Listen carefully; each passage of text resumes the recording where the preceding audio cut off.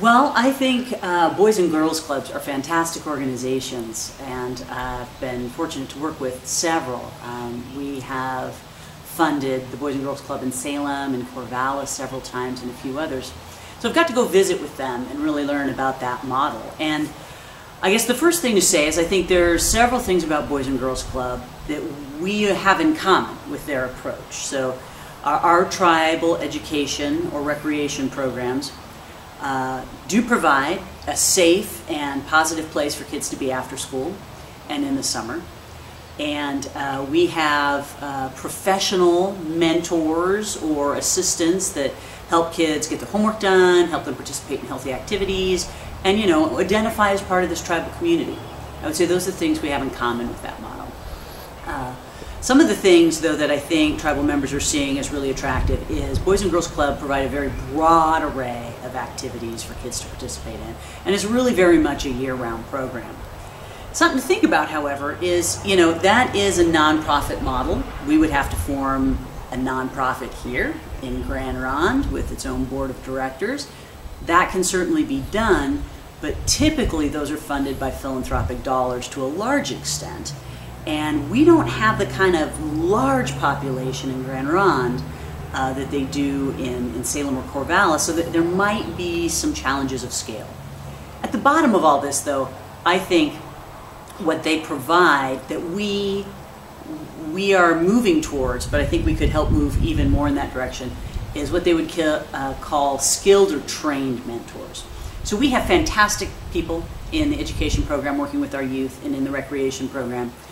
But Oregon Mentors has done studies, and they would tell us that adults who are trained to work with kids who are at risk of not graduating from high school, trained to deal with the kind of problems these kids may be experiencing at home or at school, can greatly improve the kind of support they provide to kids and greatly increase the likelihood those kids are going to graduate from high school.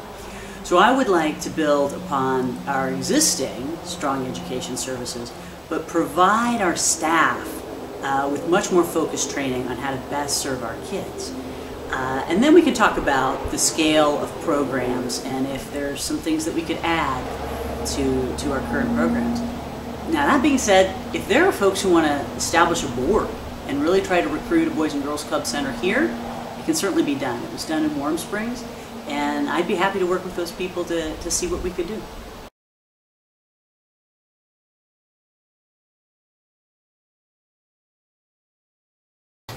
Well, you're right. That is certainly, there's been a lot of discussion about this on social media.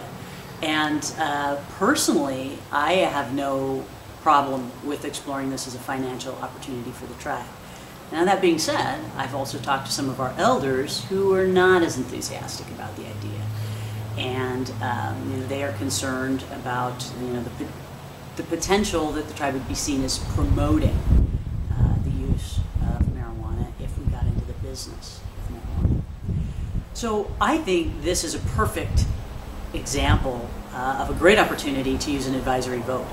I think advisory votes are a tool that we should use more often. I think it's good to use them if we were going to have a new and major expenditure of resources, the kind that we hadn't contemplated in the past, or a new policy position that really changes the tribe's policy position on something. I think this would be a perfect example to find out from the membership, would you be in favor of our tribe investing in the developing marijuana business in Oregon? I reached out to a friend of mine who is actually an expert. He's working in this developing business in Oregon. He's a legal representation to several companies who are producing and selling marijuana commercially. And he thought that there are still good opportunities for new investors in the field, but he also encouraged us to look at hemp. He let me know that I guess hemp are the male plants of the cannabis plant. They don't have any intoxicating effects, but that hemp fiber is being found to be tremendously valuable in clothing and materials industry, but also construction materials. Apparently they can make a product that is several times stronger than concrete. And the demand for this is expected to go up substantially in the next few years. So I think a great way to proceed would be to hear those tribal members who are saying we really should be looking into this as a business opportunity, and to move forward with an advisory vote, and if the membership is supportive, to explore these opportunities potentially for marijuana, but especially for the hemp industry. It sounds like that's really the place where our investment could go a long way.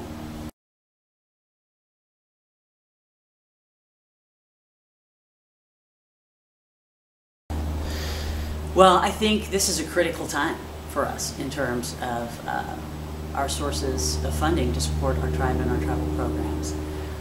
We are now going to see the opening of the Cowlitz Casino before too long, and I think it's really unfortunate that at this point in time, when we really need to be focused on diversifying our economy, we don't have an economic development program right now that's functioning. And I think we should have been answering this question 2 years ago and really developing other investments. But here we are today, and we have to move forward in the best way we can. We will see, hopefully before too long, we'll hear from council kind of what they're thinking about in terms of plans for the old Multnomah dog track. With that being said, we need to prepare in the next couple of years for some potential substantial decreases in our revenue. So we need to look at our tribal budget, and we need to look at those line items that are not grant supported, those that would be affected by decreased revenues. And we need to start planning now to evaluate what would we have to cut. What if revenues were reduced by 25%? The best time to do that planning is now, before we have to actually make any cuts or deal with that. That gives us plenty of time to discuss what we would do, and plenty of time to think about how could we perhaps rearrange our organization to minimize impact on tribal member services. And that being said, I do think we need to rebuild our economic development department, and I think we need to do it also developing a board of advisors. We need to recruit some of the best business minds in Oregon to advise our tribal council. The tribal council will always remain the final decision maker.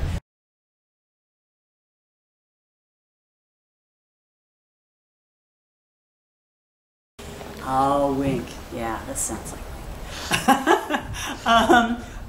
First, I think I have to wonder about your definition. You claim that it has to be meat and other condiments between two slices of bread. Now, is that being too close-minded?